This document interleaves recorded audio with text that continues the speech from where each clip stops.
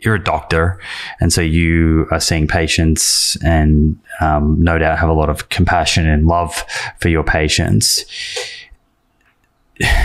Some of the anecdotal stories of people adopting these animal-based low carbohydrate diets, I mean, it leaves me empathizing with them, because they report having some type of autoimmune condition or inflammatory condition with debilitating symptoms and then feeling significantly better.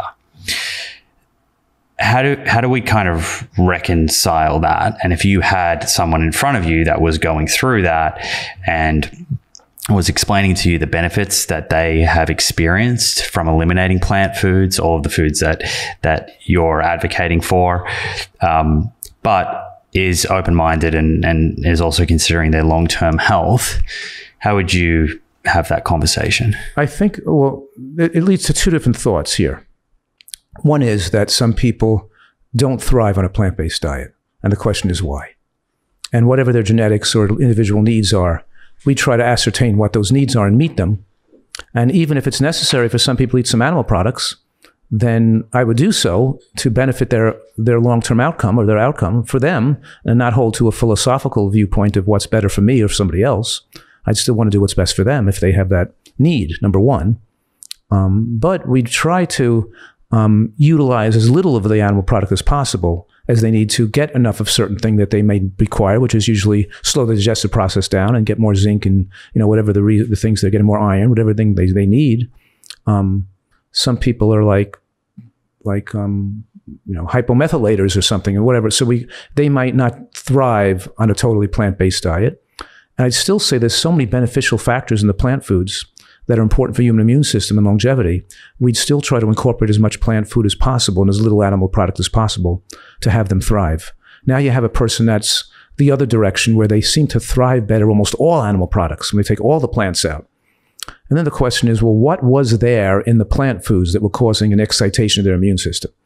Because it probably wasn't every plant food they were eating. It was probably certain things they were sensitive to. So then the question would be to how to determine what foods they can eat from the plant kingdom that would be safe for them and still maintain the benefits. And then to see if we can improve their digestive health and their gut health so they can tolerate more and more of these foods. And even allergies, we've even let people recover from allergies over time. And we sometimes use oral tolerance therapy once they're eating healthy for a long enough period of time. But we can't even use oral tolerance to improve their allergies until they're able to sustain a high exposure, like you're saying, to polyphenols and antioxidants for a long period of time to improve immune function, that now we can use to have them become less allergic or sensitive to certain foods. So one, we're going to look at what nutritional deficiencies and what individual variabilities they have that make them different from a person that doesn't have some of this genetic feature. And also what are the particular animal products that might be sensitized and not handling or digesting well, and try to design a diet that's best for them without throwing away every good thing that they could be eating that could help their longevity just because they do better when they cut out beans or nuts or some other food like that. So it's complicated, you know, but that's not most often the case. Those are very rare instances. It's most often the case that people can make a recovery from their autoimmune conditions eating healthy plant-based diets, and they do better off without animal products, which create more inflammatory substances in their body. It's more often the other case, but still individuals are different enough that you have to be flexible enough to do what works for a person. What kind of results have you seen with patients that have certain autoimmune conditions who have been able to successfully adopt a Nutritarian diet? Yeah, I see predictable responses. Psoriasis goes away, lupus, asthma, connective tissue disorders, rheumatoid arthritis. My experience is that it's very rare that I can't have a person recover completely from their autoimmune disease. So much so that I've had multiple individuals who had lupus. One particular teenager had a creatinine of 4.2, which represents significant loss of kidney function. And she was on the national renal transplant list waiting for a new kidney. And by changing her diet, she was able to get well again and have her kidney function return to normal, which even shocked me. So I've seen some very, very advanced cases and severe cases of people who've made complete recoveries through excellent nutrition. You know, but it doesn't mean I won't continue to modify things to try to get people, if I need to. I don't have a standard one-size-fits-all advice. When I think about this and the anecdotes that you can hear on both sides, I think about what's the overlap here. And one thing that just pops up is both diets tend to be devoid of ultra-processed foods and can help people lose weight, at least in the short term. Absolutely. And it's a lot of times, as you know, fasting has a huge history on resolving autoimmune inflammatory conditions. And I don't even fast people right away with asthma, let's say, for example, because they're on steroids, or a person with, on Imuran or immunosuppressive drug. It's not even safe to fast them. They may require 6 months of eating healthfully to slowly wean down off their medications.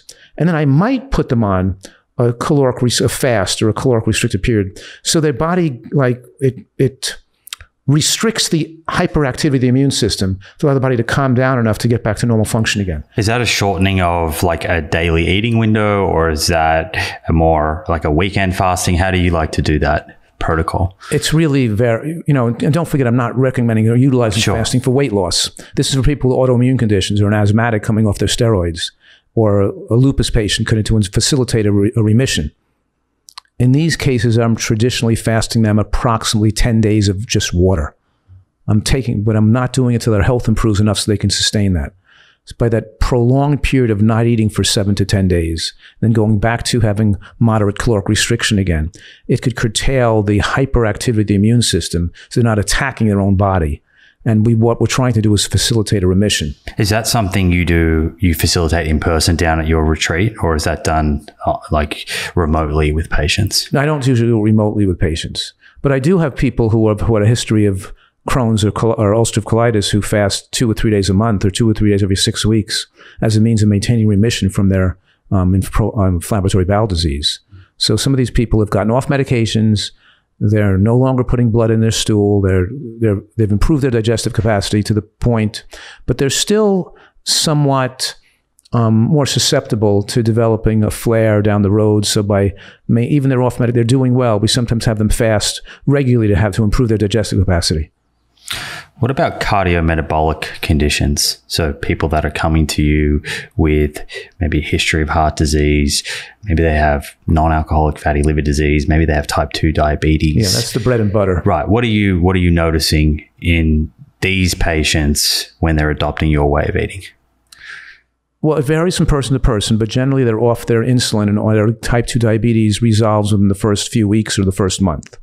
Sometimes it could take longer when a person's particularly overweight and they've taken, drugs, oral agents for a long time. But usually it's pretty quick. How much weight would someone typically lose in that first month?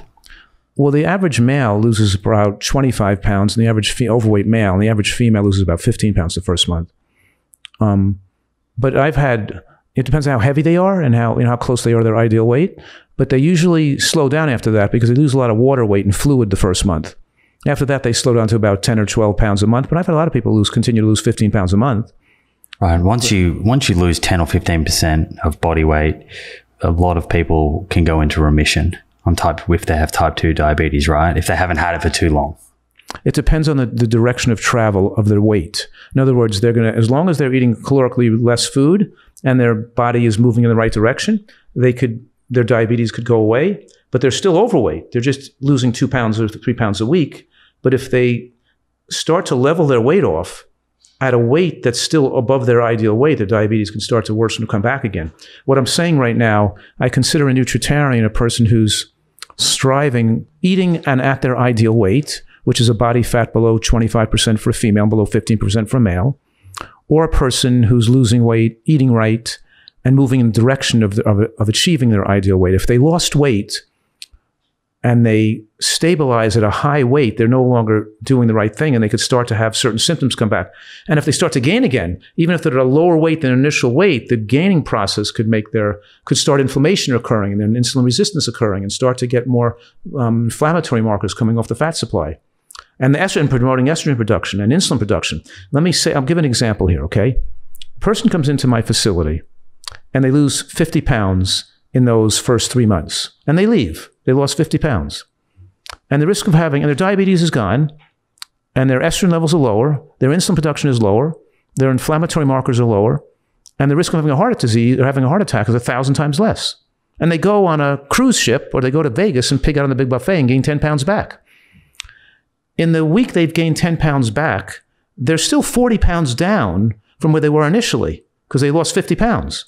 But now they're at higher risk than they would have when they started at 50 pounds heavier because of the recent gain of 10 pounds, because of the direction of travel of their weight going up so fast. So your health and your inflammatory markers has to do with the direction of what your diet is and the weight your weight is traveling and what direction it's traveling in. Because if you start to regain weight, even if your weight is at a lower point, you still could exacerbate and worsen your condition.